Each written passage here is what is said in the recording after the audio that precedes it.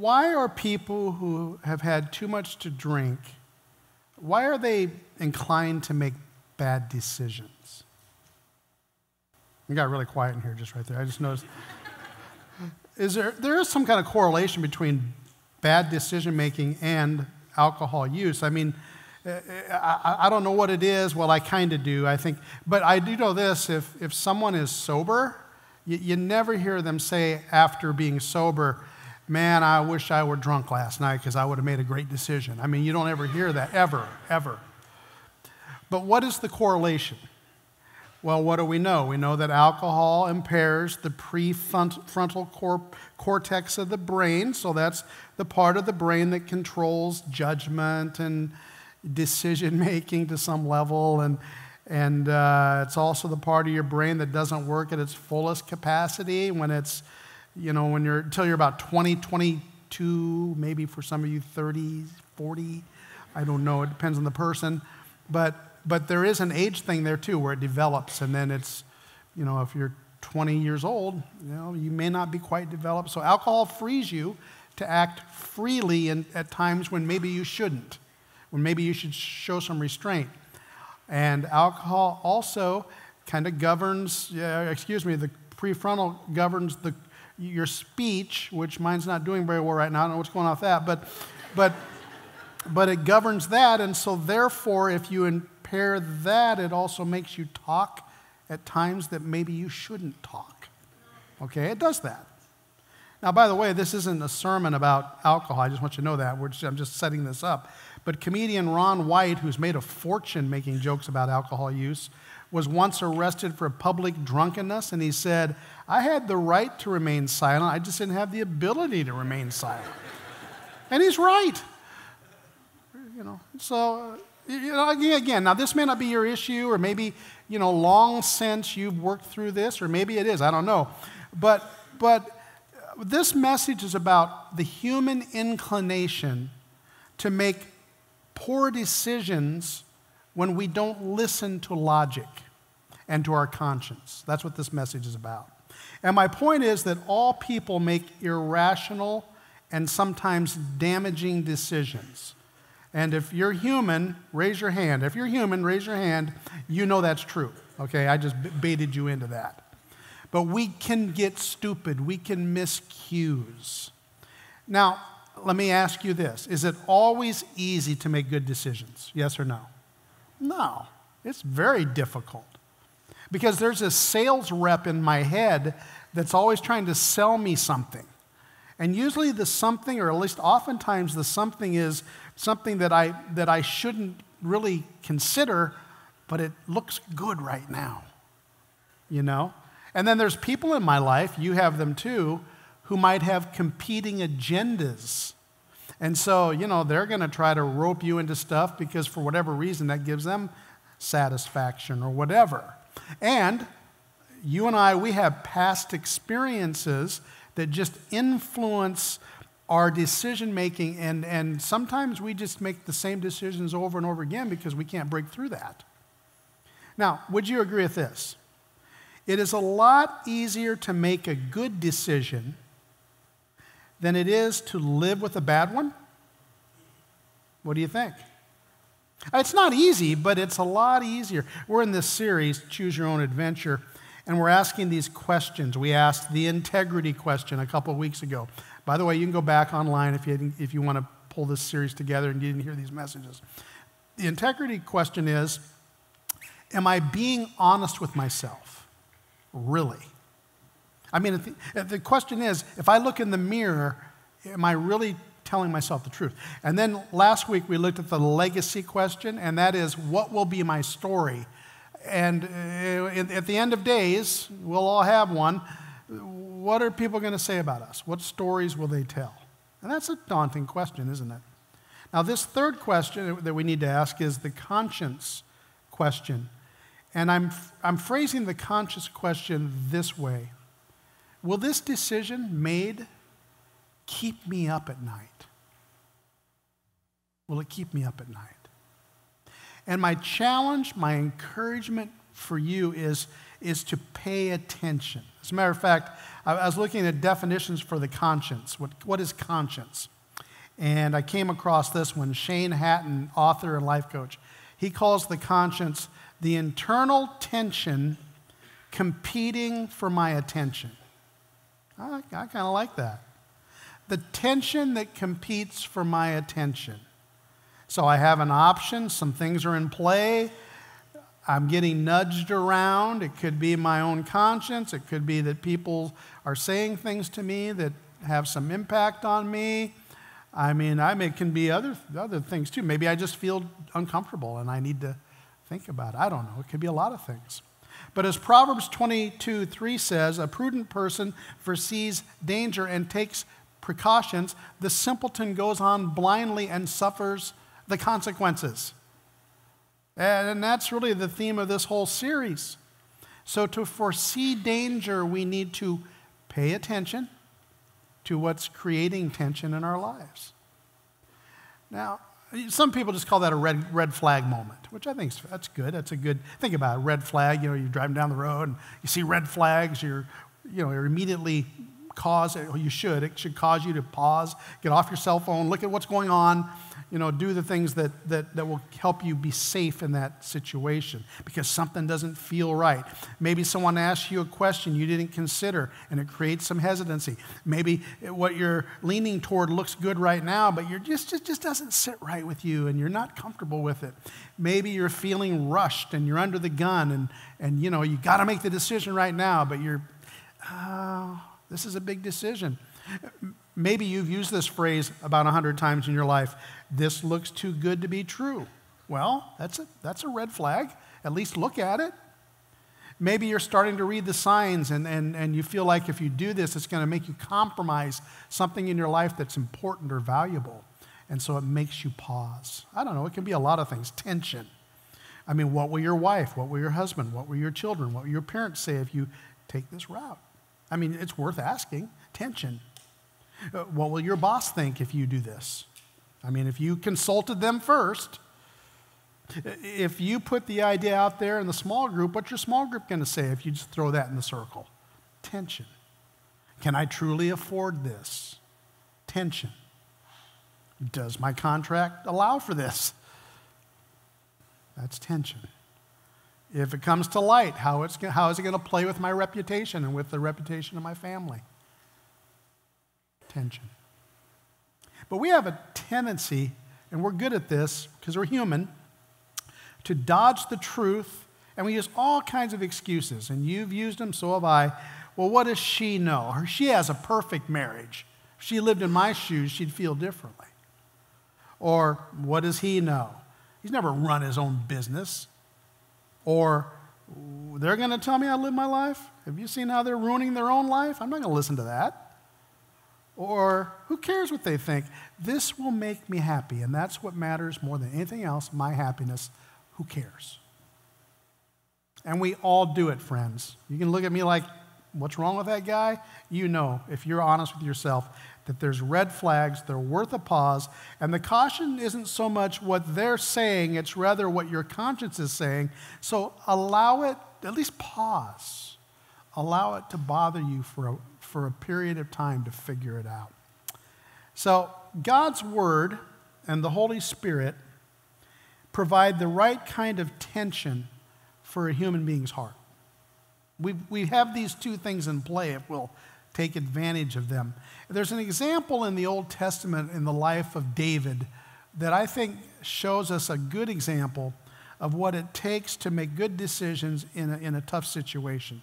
And what happens here, and you'll see it, is he paid attention to the tension, to the inconvenient information. Okay, so let's get into this. Now, I'm going to set it up a little bit. I'm not going to read, I'd have to read chapters to tell you, for us to get to the point that we're going to talk about. So let me just summarize this. David was a man who God had handpicked to become the king of the nation Israel. The problem was that there was currently a sitting king named Saul who had disobeyed God and displeased God, so God wanted to replace him. And the time wasn't right. So David has this legendary heroic moment. You know the story. You read it to your kids, where he slays a 9-foot giant named Goliath, the enemy of Israel.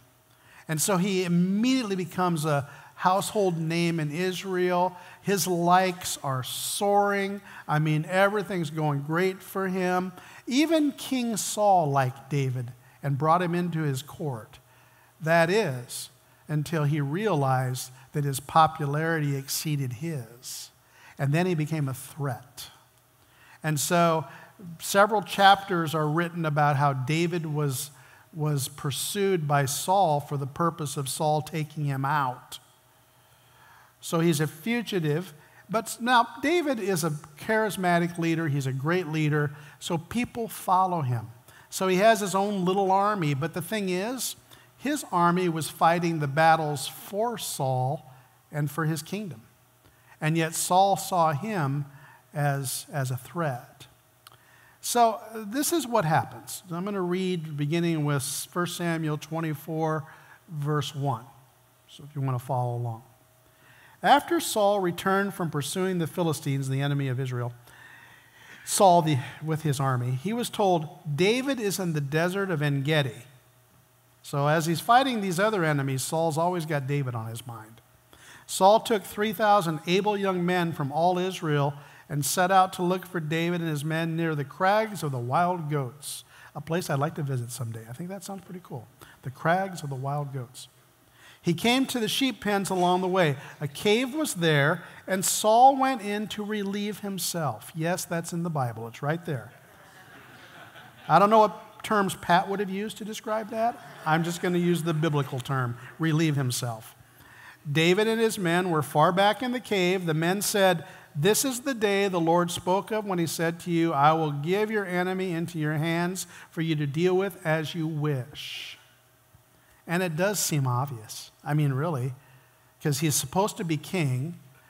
Saul is trying to kill him, so there's that going on. And it just seems like the right moment, the right time to change everything. You know what? If he took Saul out, it would avoid civil war. The nation could go forward. So what happens next? Then David crept up unnoticed, probably with every intention to slit his throat, Saul's throat. And instead, he cuts off a corner of Saul's robe. So he sneaks up, cuts off part of his robe. Now, why did he do that? Why didn't he just...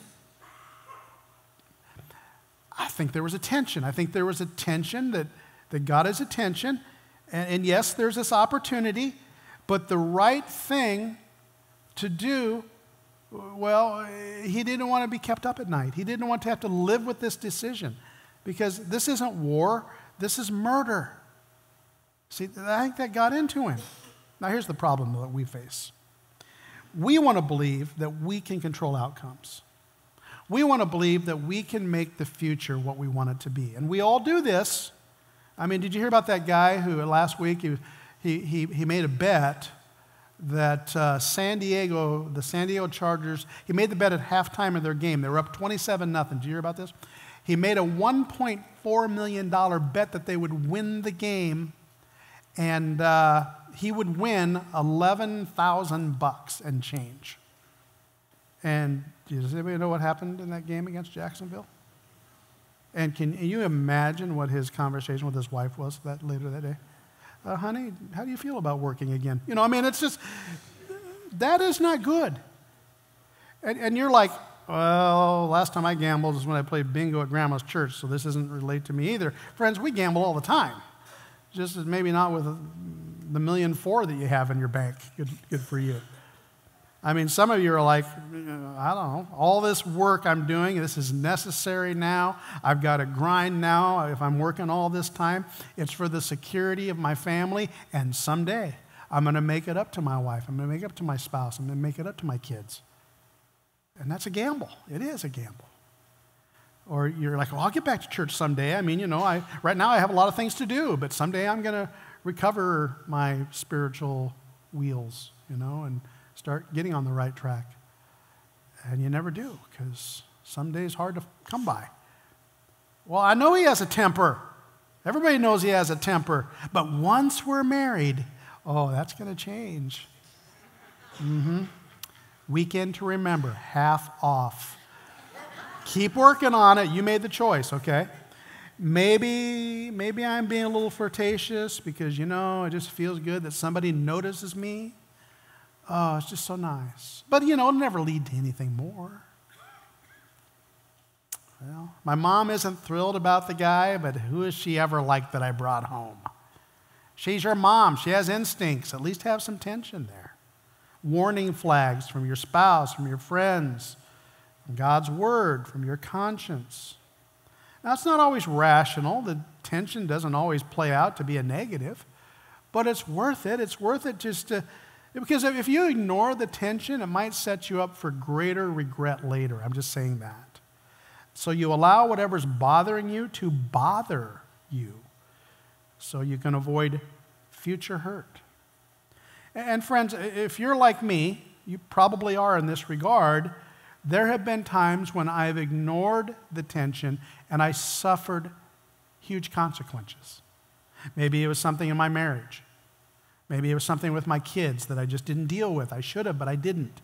I didn't want to create further challenges between them and me. Or maybe it's something at my workplace where it created greater consequences that led to regret later because I didn't listen to the voice of God in my heart. Let's get back to David here, verse 5 in chapter 24 of 1 Samuel. Afterward, David was conscience-stricken for having cut off the corner of his robe, so he was even guilty about that. He said to his men, "The Lord forbid that I should do such a thing to my master, the Lord's anointed, and lay my hand on him, for he is the anointed of the Lord." In other words, say, hey, this is my king, and God's got this in his hands. I don't have to take matters into my own hands. And then he rebuked his men because they wanted to take matters into their own hands. I just think David looked at this and said, I don't want this to be my story. I don't want my story, the story that my grandkids tell about me is, oh yeah, my grandpa, he was the king. You know how he became the king? He snuck up behind the other king, the king before him, and he slit his throat. And now he's the king. I just think it came down to that. So look at what happens next. Saul leaves the cave. He returns to his waiting army. David comes out of the mouth of the cave, and then he shouts at Saul and the army. He says, "My Lord the king." And then he bows before him. And this is kind of amazing to me. I just think I see how David, he was not a dumb person. He understood leadership, and he understood the things that people value too. And look at what happens. He bows and he says to all who could hear him, "May the Lord judge between you and me, and may the Lord avenge the wrongs you have done to me, but my hand will not touch you." As the old saying goes, from evil doers come evil deeds. So my hand will not touch you. Now think about the waiting armies, David's men, Saul's army. Think about what they heard there. They heard a leader say, "I will trust God in this matter." And it would help unite the kingdom later. And what did Saul hear? Well, see what Saul does here. Saul, it says he wept. He showed deep contrition. He acknowledged in the moment that eventually it would be David who would rule over Israel. He knew that. He knew the prophecies. So he made an oath with David at that point, and he said, "Would you just not hurt my descendants? Would you not kill them?" He made a deal with David. And David did not play God, as you know. David did not take matters into his own hands, and things worked out the way that they needed to in the end. Now, one of the things that you see in this scenario is there's humility. And what happens is that Saul is humiliated by David's humility, not by his great leadership, not by him being a great warrior, but his humility. Do you want to be the hero in your own story? You can be. But it will require at times for you to pay attention to the tension because the decisions that I make every day make a difference that writes my legacy for the future. And dads, moms, grandparents, the decisions that we make daily are the ones that our legacies will be built on in the future for our kids, and it's going to change them too. And when you become a Christian, you made a commitment to live by the Word of God and to follow the voice of God. And that's important. And Jesus says this in John 16:13. He promises believers, he says, that when He, the Spirit of truth, comes, He will guide you into all truth. Now, we like to think that we know how things are going to work out, and then we make decisions accordingly.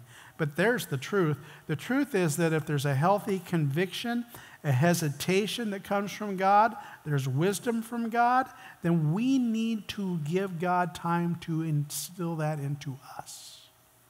Now, I don't know how this has worked for you over the course of your life. I know some of you and how your lives have gone to some level, but I can't stand here and tell your stories because that's not fair to you. But I do know in my life there have been several times when I actually did it, when I paused and I listened, it changed everything. Like, for instance, in 1979. It was when I made the decision to follow my calling to be a minister. And I had been living a very disobedient life as a 19-year-old young man in Omaha.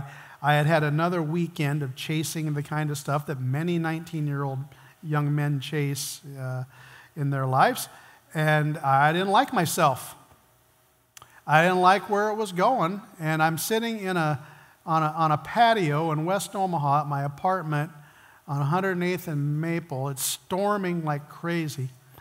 And I was pretty devastated, just personally. And I listened. And in that silence, not audibly, but as clear as I could hear, and I can still hear it today, I believe God said to me, "You're going to die. You're going to die this way." And that created a lot of tension in me. So I did what, not a bad idea, it might be one of the best ideas I've ever had in my life. I went and dusted off my Bible that I got for graduation, and I opened the Bible, and I read from Matthew chapter 11, verses 28 through 30, and I let that bother me for what seemed like hours. I don't think it was, but it seemed like it. The Holy Spirit called me, and 2 weeks later, I'm in a car, I'm driving to a Bible college in Norfolk, Nebraska. Had no idea what I was doing, other than the fact that I let the tension bother me. Now, in 1980, when I was at that college, I had a relational decision to make. I was in a lobby at the dorm, and there was a young woman across the way, and she had the sweetest voice I'd ever heard and the most beautiful smile I'd ever seen. And as she talked to her friends, I'm thinking, she could complete me.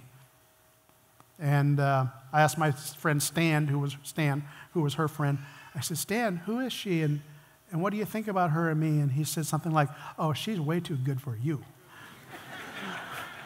And he is right. He's right then, he's right now. But there was this conviction in my heart, and I had a whole lot of hesitation because I hate rejection. But I didn't let that stop me from doing a courageous thing for me. I started a conversation, and then she said, "Yeah, I'll go bowling with you." And we went to the Granary, which was this quirky little restaurant in Norfolk, and we had French cheesies, and that's never a bad decision, I'm going to tell you right now. And then there was, courtship and engagement. Got married. I don't know. It just all went boom, boom, boom like that. Crazy. Now, you have to ask Jackie what the Holy Spirit was telling her when she said yes to a date. That's a whole other story. She can give that message. But now, do you think I'm happy today that I didn't ignore the tension in that apartment on 108th and Maple when I was 19? I think I'm happy that I followed that? Yeah, every day. And you think I'm happy that I ignored the tension that was in me not to reach out to that young lady, Jackie, and I actually had the courage to do that? Of course I am. See, here's the thing. when you're making decisions, when you're making relationship decisions, when you're making moral decisions, when you're making ethical decisions, when you're making career decisions, it is worth it to listen, to stop, to let it bother you, to wait for something to come out of that. And it might just be God speaking to you, so give it some time and pray and let it bother you and look into the Scripture and let me press into you. Because every week here, if you're around here, you know this, we commune together. We share the Lord's Supper. And that's when we just pause and we think about our Jesus, our sacrificial, redemptive, forgiving Savior. And it's also a time when we can bring matters before Jesus. We're going to celebrate a God-blessed life when we commune. But we got to do work in that sometimes. Do we sense danger? Is there some danger in your life that's creating tension? Maybe it's a pastime that's turning into a habit that's now affecting your mind and your soul and your relationships. Maybe it is some relationship that flatters you and makes you feel stuff about you that you haven't felt for a while.